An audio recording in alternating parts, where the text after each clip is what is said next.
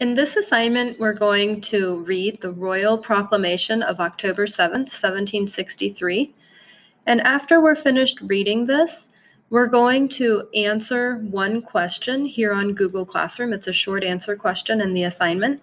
And you're going to explain to me in what ways the 13 colonies were subjects of the British monarchy. So we're looking at how the colonies were not independent yet, and you're going to explain in what ways they remained dependent on their colonial rule.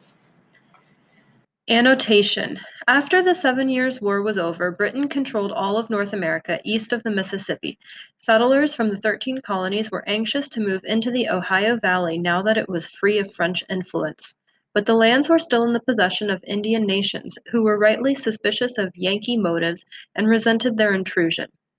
Pontiac's rebellion along the frontier began in August of 1763. At the same time, Britain was moving to consolidate its gains and implement governing structures. The new territories would be organized into 4 areas: Quebec, East Florida, West Florida, and the island of Grenada. This is set out as the opening paragraphs of the proclamation, and details of their governance and settlement in later sections. The lands west of the Appalachian Height of Land were reserved for the Indians as their hunting grounds. They were not included in any colony, and colonists were expressly forbidden to enter into land negotiations with the Indians because of great frauds and abuses, and the Crown reserved to itself the exclusive right to negotiate cessions of Indian title. At the same time, settlement was forbidden. While the Indian nations governed the Proclamation territory under their own laws, the Crown also directed the non-Aboriginal fugitives from justice could be pursued and taken into Indian lands. In Canada, the Proclamation is the basis of our understanding of the legal nature of Indian title and an historical root of the treaty process.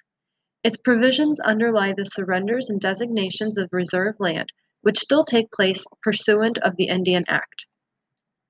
And the practice of proclamation failed to stifle expansionist ambitions in the 13 colonies. The Crown used the Quebec Act in 1774 as a device to reassert its control over the proclamation lands by extending the former boundaries of Quebec down to the Ohio River near what is now Pittsburgh, then down the Ohio, the Mississippi, and north to Rupert's Land. This was one of the complaints advanced by the colonists 2 years later in their Declaration of Independence. Historical events subsequently excluded much of the Proclamation territory from British control and from Canada. But it is still relevant to the development of Canadian law. The Proclamation is now formally part of the Constitution of Canada, but is referred to in Section 25 of the Canadian Charter of Rights and Freedoms. The headings included in the text below are for convenience. They are not part of the original text. It should also be noted that the map is also a reference tool. It is not an official map, and the courts have since applied the proclamation to areas not shown on it as Indian Territory. The full extent of the territorial application of the Proclamation of Canada is still subject to dispute, and there is little doubt that its reach as a foundation of our Aboriginal law is much broader. So this is from 1763, and we can see the 13 colonies here. We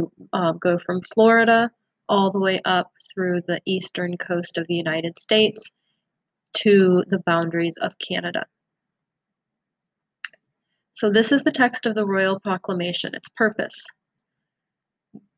Whereas we have taken into our royal consideration the extensive and valuable acquisitions in America, secured by our Crown by the late definitive Treaty of Peace concluded at Paris on the 10th day of February last, and being desirous of all our living subjects, as well as our kingdoms as of our colonies in America, may avail themselves with all convenient speed of the great benefits and advantages which must accrue therefrom to our commerce, manufactures, and navigation. We have thought fit, with the advice of our Privy Council, to issue this our royal proclamation, hereby to publish and declare to all our loving subjects that we have, with the advice of our said Privy Council, granted our letters patent under our Great Seal of Great Britain to erect within the countries and islands ceded and confirmed to us by the said treaty 4 district and separate governments styled and called by the names of Quebec, East Florida, West Florida, and Grenada,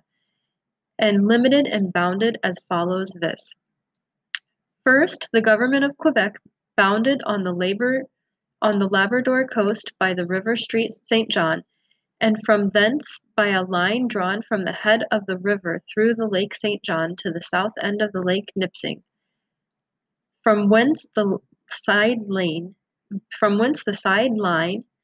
crossing the river St. Lawrence in the Lake Champlain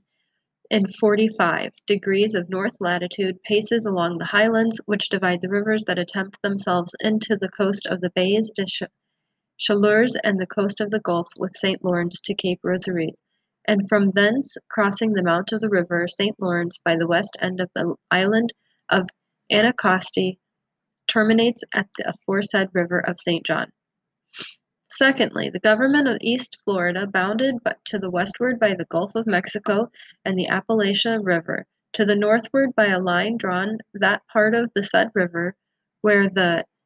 Chacachoukie and the Flint rivers meet, to the source of St. Mary's River, and by the course of the said river to the Atlantic Ocean, and to the eastward and southward of the Atlantic Ocean and the Gulf of Florida, including all islands within 6 leagues of the sea coast. Thirdly, the government of West Florida bounded to the southward by the Gulf of Mexico, including all islands within 6 leagues of the coast from the river Apalachicola to Lake Puchachirin, and the westward by the said lake, the Lake Maurepas and the river Mississippi, to the northward by the line drawn due east from that part of the river Mississippi which lies 31 degrees north latitude to the river Apalachicola and Chachachui, and the eastward by the said river. Fourthly, the governor of Grenada, comprehending the island of that name, together with the Grenadines and the island of Dominico, St. Vincent and Tobago, and to the end and the open and free fishery of our subjects may be extended to and carried on upon the coast of Labrador and the adjacent islands. We have thought fit with the advice of our said Privy Council to put all that coast from the river St. John's to Hudson Straits, together with the islands of Anacostia and Madeleine, and all other smaller islands lying upon the said coast, under the care and inspection of our Governor of Newfoundland. We have also, with the advice of our Privy Council, thought fit to annex the island of St. John's, now Prince Edward Island, and Cape Breton, or Isle Royale, with the lesser islands adjacent thereto, to our Government of Nova Scotia.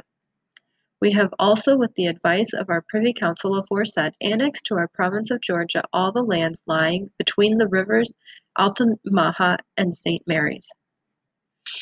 So it's interesting to see what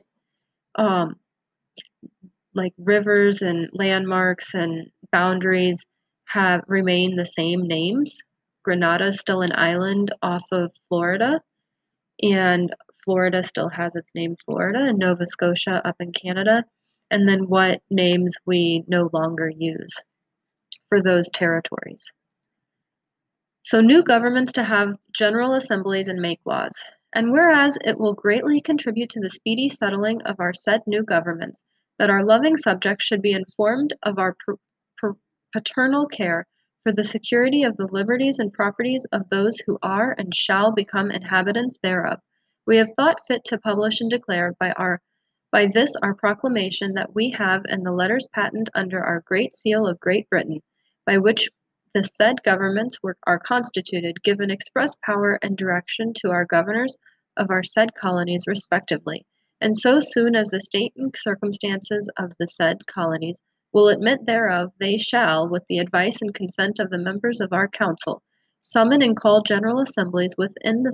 the said governments respectively, in such manner and form as is used and directed in those colonies and provinces in America which are under our immediate government. And we have also given power to the said governors with the consent of our said councils, and the representatives of the people, so to be summoned as aforesaid, to make constitute and ordain laws, statutes, and ordinances for the public peace, welfare, and good government of our said colonies, and of the people and inhabitants thereof, as near as may be agreeable to the laws of England and under such regulations and restrictions as are used in other colonies, and in the meantime, and until such assemblies can be called as aforesaid, all persons and restrictions as are used in other colonies and in the all persons inhabiting in or resorting to their said colonies may confide in our royal protection for the enjoyment of the benefit of the laws of our realm of England, for which purpose we have given power under our great seal to the governors of our said colonies, respectively to erect the Constitution, with the advice of our said councils respectively, courts of judicature and public justice within our said colonies for hearing and determining all causes, as well as criminal as civil, according to law and equity, and as near as may be agreeable in the laws of England, with the liberty to all persons who may think themselves aggrieved by the sentences of such courts, in all civil cases to appeal under the usual limitations and restrictions to us and our privy council. So this shows us that the territory that they outlined in the previous section is going to be ruled by a governor, and that governor would then be ruled by, in this case, the colonial power, which was England. Now our governors are ruled by our federal government of the United States as an independent country. And we still have governors. Each state has its own governor. The governor is basically the, president of the state. They're the leader. They make the final decisions, and then they have a Congress, legislative branch, as is outlined here, where it says that they go to court. So they have a judicial system within the state, and they also have a legislative that creates laws. And we would call our state legislature our House of Representatives and our Senate, and those two bodies make up our Congress. So we can see in this document that a lot of the ways that the colonies were organized and structured even back as far as 1763, when they were being established, before we were even an independent country, before we had our own federal constitution, that each state had outlined its boundaries and how it was going to govern itself, how it would make laws, and we have retained much of that same system. During this time when it was a colony, they were held accountable by England, whereas today we are united by a federal government. Grants for settlement. We have also thought fit, with the advice of our privy council as aforesaid, to give unto the governors and councils of our said 3 new colonies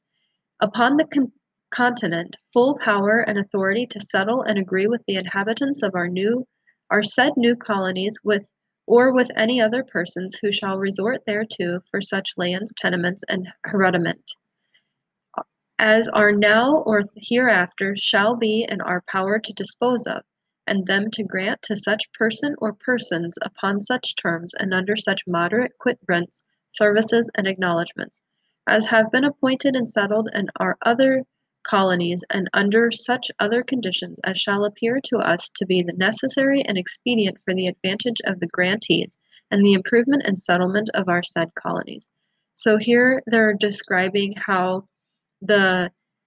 colonies felt that they should have the authority to be able to grant land as settlements to gift to people. For example,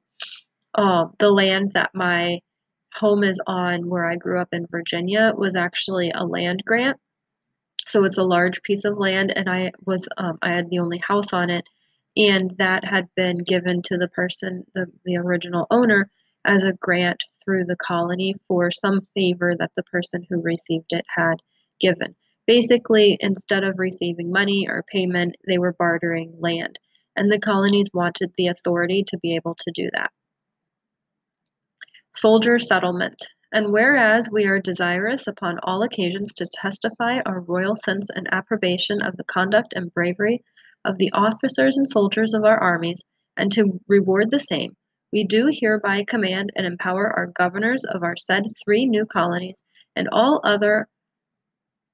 are governors of our several provinces and of the continent of North America to grant without fee or reward to such reduced officers as have served in North America during the late war, and to such private soldiers as have been or shall be disbanded in America, and are actually residing there and shall personally apply for the same, the following quantities of land subject at the expiration of 10 years to the same quit rents as other lands are subject to in the province within which they are granted, as also subject to the same conditions of cultivation and improvement. To every person having the rank of a field officer, 5,000 acres. To every captain, 3,000 acres. To every subaltern or staff officer, 2,000 acres. To every non-commissioned officer, 200 acres. And to every private man, 50 acres. So we can see that by serving in the armed forces, the colonies wanted to grant land to, depending on the rank that they held within the army, in compensation for their service defending the country. We do likewise authorize and require the governors and commanders-in-chief of all our said colonies upon the continent of North America to grant the like quantities of land, and upon the same conditions to such reduced officers of our navy of like rank, as served on board our ships of war in North America at the times of the reduction of Louisbourg and Quebec in the late war, and who shall personally apply to our respective governors for such grants. The Indian Provisions.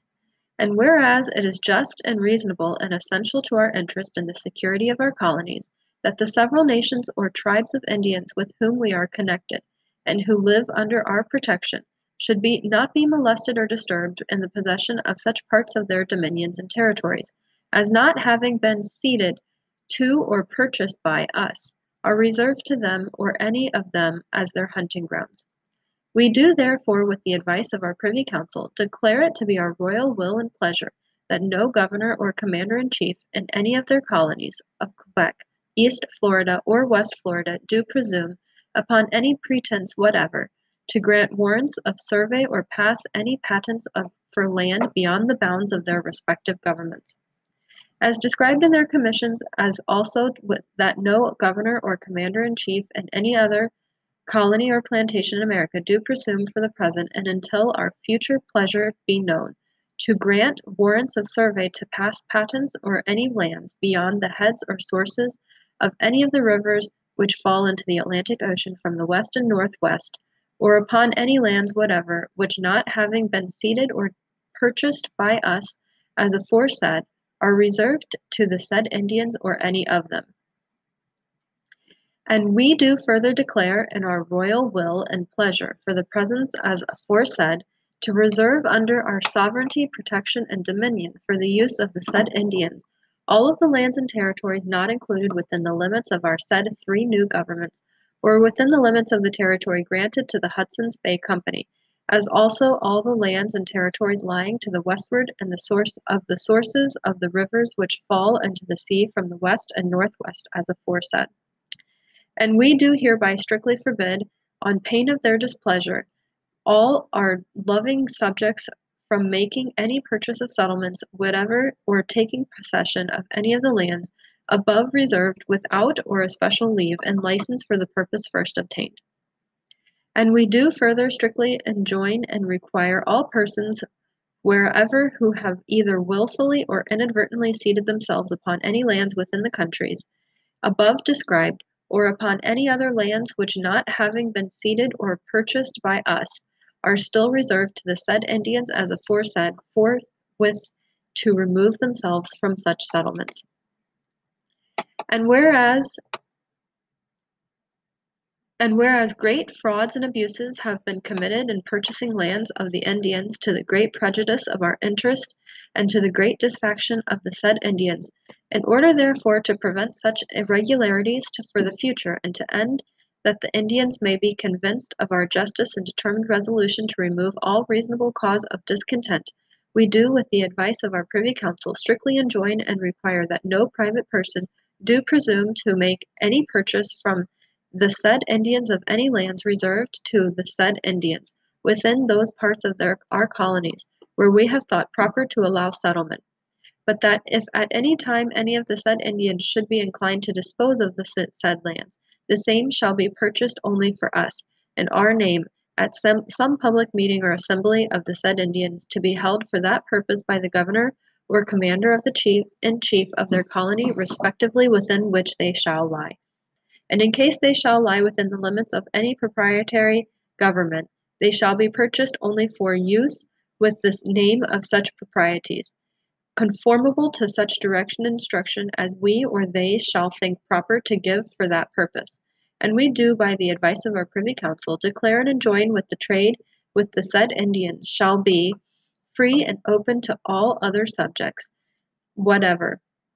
provided that every person who may incline to trade with the said Indians do take out the license for carrying on such trade from the governor or commander-in-chief of any of our colonies, respectively, where such person shall reside, and also give security to observe with regulations as we shall at any time think fit by ourselves or by our commissaries to be appointed for this purpose, to direct and appoint for the benefit of the said trade.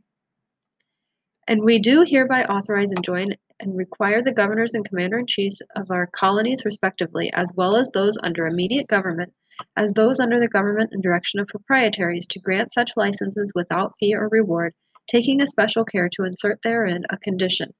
that which license shall be void, and the security forfeited in case the person to whom the same is granted shall refuse or neglect to observe such regulations, as we shall think proper to prescribe as aforesaid. And we do further express, conjoin, and require all officers, whatever, as well military as those employed in the management and direction of Indian affairs, within the territories reserved as aforesaid to the use and said Indians, to seize and apprehend all persons whatever, who standing charged with treason, misprisons of treason, murders, or with other felonies or misdemeanors, shall fly from justice and take refuge in the said territory, and to send them under a proper guard to the colony where the crime was committed, of which they stand accused, in order to take their trial for the same. Given at our Court of St. James on the 7th day of October, 1763, in the 3rd year of our reign. God save the King. So, in this final portion, we see that they are allocating which lands will be in possession of the Native Americans, and they essentially are saying that the colonizers, like private citizens, wouldn't be able to confiscate that land from Indians, that it's reserved for them. But if the Indians were to abandon the land, then the land would go directly to the government entity. It would not go to a private citizen. So that's kind of the gist of that document. So in this assignment, you're going to just explain in what ways you believe that the colonies were subjects of the British monarchy. What do we see evidence of that in this royal proclamation, that they were still a colony of England, of another country, rather than functioning independently? If you have any questions as you're working, feel free to reach out and ask so that I can help and support you.